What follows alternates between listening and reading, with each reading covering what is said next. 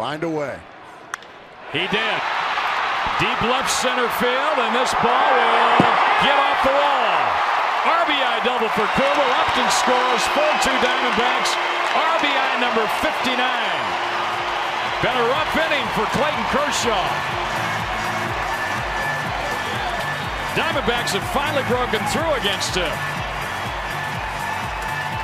And it started with a walk. Jason Kubel's incredible first half continues. High fastball, doesn't try to pull it, just puts a nice, see how easy and smooth that swing was, and look how far it goes, off the left field wall. That shows you don't have to swing hard to get the kind of result that Jason Kubel just got, and Don Mattingly is going to go remove Clayton Kershaw from the ball.